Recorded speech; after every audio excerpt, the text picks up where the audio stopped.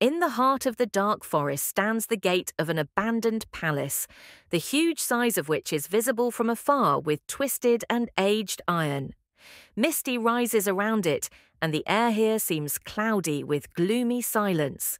When adventurers enter the palace, they find themselves in an abandoned portico with dilapidated columns and a heavy and dark atmosphere.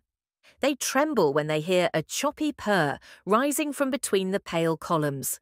They advance to a large enclosed room flooded with darkness, but among the shadows each person sees himself in an old mirror that reflects fading images and distorted faces. They climb rickety stairs leading upstairs, where light sounds come from the depths of the palace, as if something is following them every step of the way.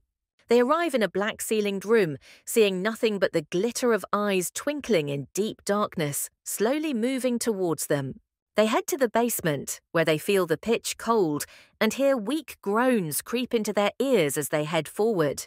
Outside the palace, they stumble upon a dark garden full of dead trees, where they hear the sounds of feet advancing towards them without anyone seeing anything. They enter a cursed room where antique and strange objects hang, from which sounds of laughter and twisted screams tremble at them. They find themselves in front of a demolished roof, from which stones fall with frightening slowness, each room falling surrounded by speculation about the existence of something malignant blind. They try to escape and find themselves in a sloping corridor fading into the dark, where they hear a faint moan fading between the crumbling walls.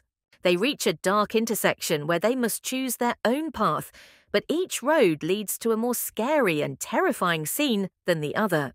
They hear intense screams filling the air when they meet a mirror that reflects their images, screaming in great pain. Each person sees twinkling eyes surrounding them from every side, where they meet something they cannot describe.